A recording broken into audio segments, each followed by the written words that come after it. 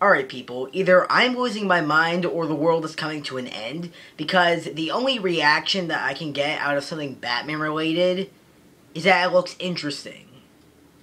That's about it.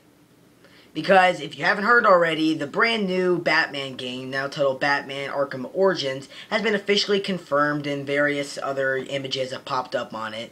And the only reaction that's got from me is that it looks interesting. Not that it looked amazing or spectacular, or not that it looks like a piece of shit and I'm not going to buy it. It just looks interesting. Doesn't mean I think it's bad, but it does have a few things going against it right now for me personally. I already did a video way back, like last year, when some of the rumors were coming out that this is going to be a Silver Age toned Batman game, and that was going to feature the Justice League, and Batman first meeting the Joker, and, you know, all that crap. Now, I don't think it's going to have the Justice League in it, plain and simple, because from what we have seen, I definitely don't think this is going to be a Justice League related video game. If so, then why not just call it Justice League the video game? I don't get it. But from what we have seen, it definitely does look like it's not going to be a Silver Age toned video game. I just think it's going to have some characters that were first introduced in the Silver Age. But then again, I may be wrong. So far, what has been officially confirmed is that the game, instead of actually taking place in Arkham, it will take place in Gotham City. And why call it Arkham? I don't get it. Unless we can go to Arkham, but not Arkham City, because this takes place way before Arkham City, because it is a prequel. And again, that's another problem I'm having against it. Why a prequel? You have so many questions left open from Batman Arkham City, and you're honestly not even going to expand on that yet? I don't get it. There's so much just sitting there, staring you right in the face, and you just go and say, you know what would be better than answering those questions and making a really interesting story out of that? Let's make a prequel and open up so many more questions that we're never going to answer because, you know, we executive producers, we're just a bunch of douchebags that like to fuck around with the fans every single time we get to adapt a comic book property. Teehee. I mean, like, what about, like, Hush? Batman can go get Hush. That basically is its own story in itself. Hell, they made a whole damn comic book series. Well, not comic book series, but its own, you know, graphic novel on that in its entirety. Like, why not just adapt that to a video game or something like that? Or, you know, Azrael's Prophecy.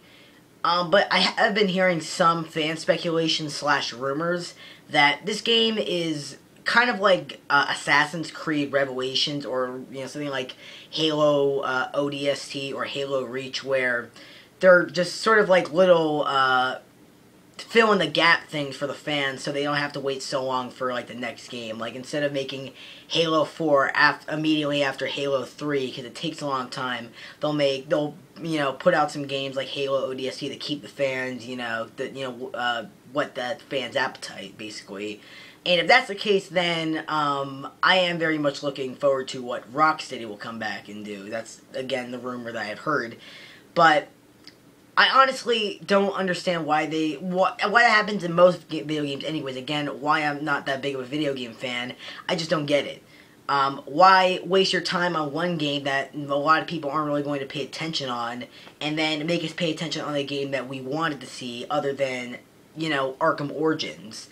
I like the title, especially seeing as how it is a prequel, basically staring you in the face that this game is a prequel.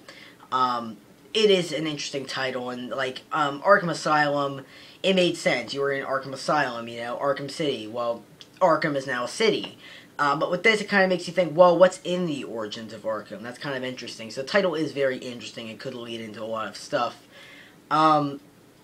But one thing I'm not getting, if this is the proposed third Batman game, and it will be Arkham 3, or if this is just sort of like a pit stop and then they'll make the official Arkham 3, I don't get why you had to make another game. Like, it ended so perfectly with Batman Arkham City.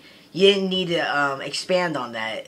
That game you can never top. Why try to, you know? With Arkham Asylum, there's so many things that you can build on and redo and just, you know, fix up. That's what Arkham City was, so why try to do that again with another Batman game? Because you're just going to basically do the exact same carbon copy, and then that's really about it, you know? Like, just leave it be, but apparently not, because we're getting a new Batman game.